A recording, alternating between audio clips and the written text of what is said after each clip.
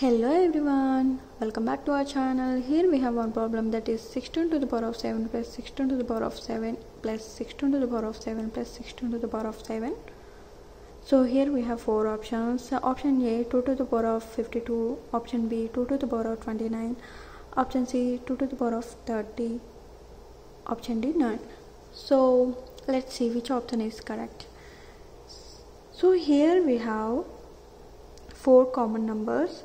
You can take out common, so that is 16 to the power of 7.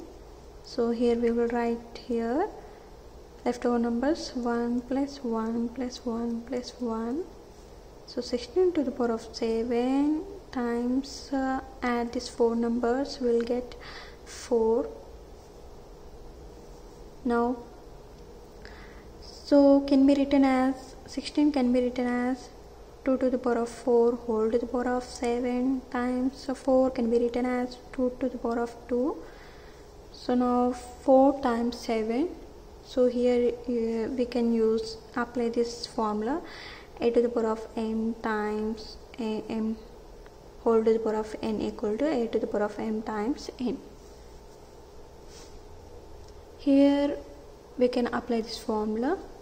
So multiply these two numbers. 2 to the power of 4 times 7, which is equal to 28 times 2 to the power of 2. So here we have same bases and exponents are different. Here we can apply this formula, a to the power of m times a to the power of n equal to a to the power of m plus n.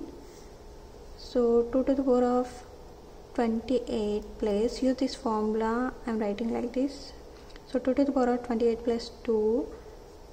So now 2 to the power of 28 plus 2, which is equal to 30. So this is the answer. So option C is the right answer.